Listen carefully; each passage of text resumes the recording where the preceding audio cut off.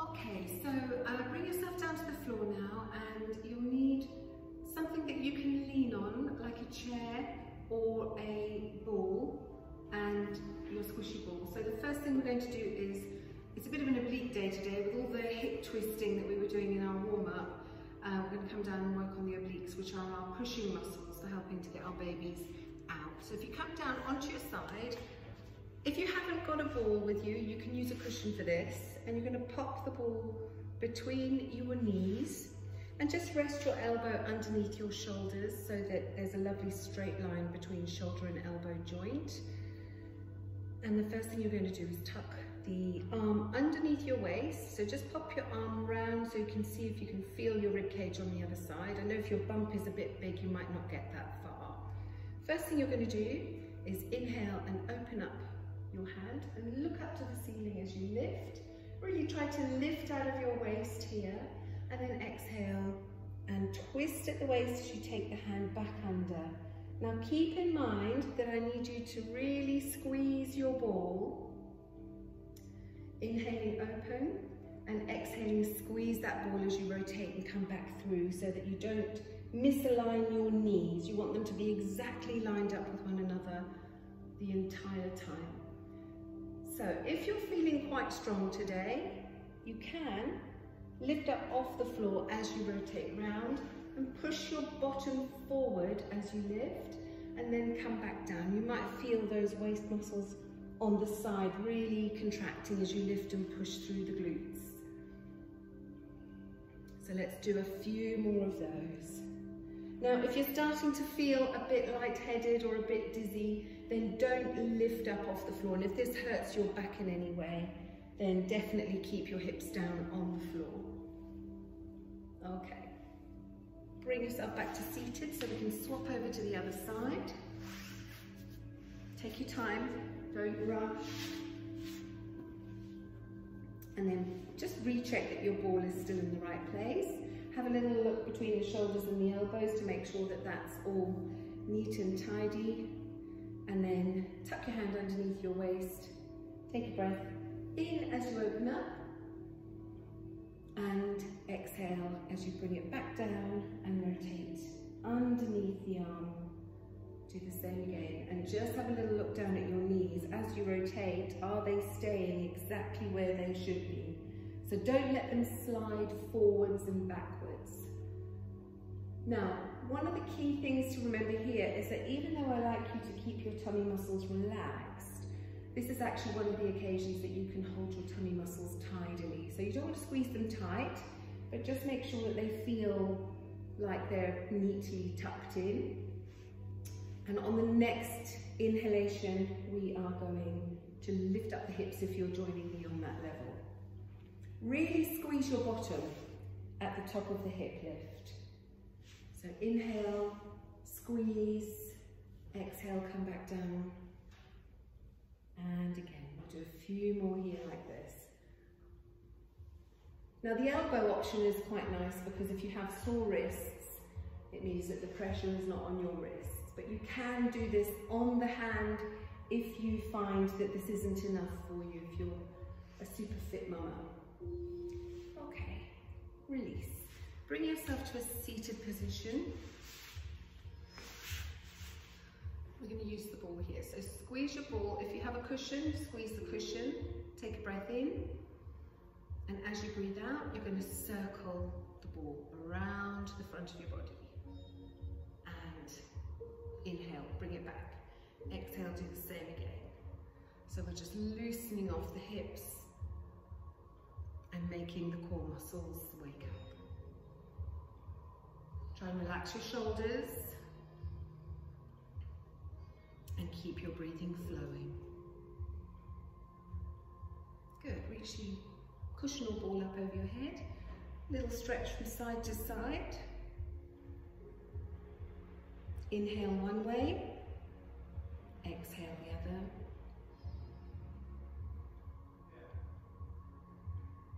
And take the ball down. Now you're going to wedge the ball behind your bottom here. Take your hands onto your baby and relax your shoulders. Take a nice calm breath in Close your eyes and exhale. Same again, breathe in. Exhaling through the nose. And breathe in. On this exhalation, really let your pelvic floor muscles relax, relax, relax. Almost as though your uterus could slide down and meet the mat. Let it go.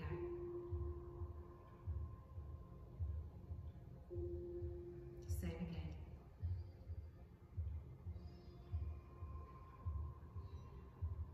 And one more time.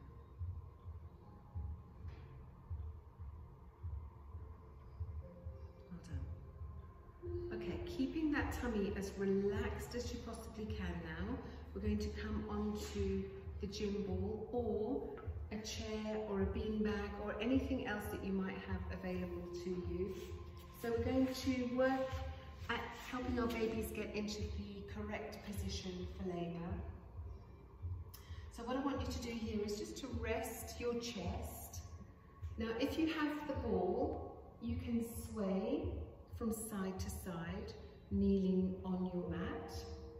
If you are on a solid chair, you would sway your hips from side to side. And with both movement patterns, you really want to keep your tummy muscles as relaxed and soft and supple as possible. The more tense you are, the harder it's going to be for your babies to rotate and descend into the pelvis and to get snugly down into the pelvis for delivery. So really focus on a nice calm breath in one way, and then a lovely slow calm breath out the other way. So if you're on the ball, rock from side to side. Really let that tummy go. And if you're on the chair, sway from side to side. Okay, we're going to create a little space for babies now. So if you come back up onto your knees, and with the ball, you roll the ball forward with your hands and stretch out your tummy muscles. Inhale, bring yourself back up. And exhale, do the same again. Nice and slow. Now, if you're using a chair, you will have to position yourself away from your chair and reach forward and create the same stretch. Obviously, you won't be able to roll forward and back. So what I would do is have one stretch and hold, and then bring yourself up, take a little breather, and get ready to go back into position again when you're ready. But if you're on the ball, you can roll and return. So it becomes quite a rhythmic exercise. I have a feeling my Pilates ball is stopping this one from rolling. You can feel it. And let's do one more, just like that. Okay, so then we're going to bring the ball closer to us. And if you're using a chair, just take yourself closer to the chair, pile up some cushions on top of the chair, and then bring yourself onto the front of the ball. And we're going to continue with that rocking theme today. So just rotating the ball from side to side and allowing your tummy muscles to completely relax. If you are on a chair, all I want you to do is stay still and allow your hips to sway from side to side. I don't know if you can feel some stretching going on in the adductors and the inner thigh area, so just have a little look out for that feeling. Try and relax the tummy muscles as much as you can. You can actually do the hip sway if you're on the ball as well, so take your pick. If you are on a ball, rotate. If you're on a chair, sway, or do both if you're on the ball.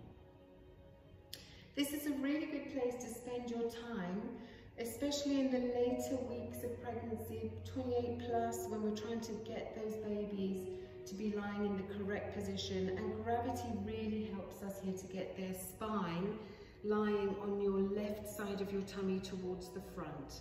So the more time you spend like this, the less time you spend slumping back on your sofa, the better it's going to be for your baby's position. And this is so relaxing. I think this is how we're going to end this session today. So tune in again next time for more FitMama fun and games. See you soon.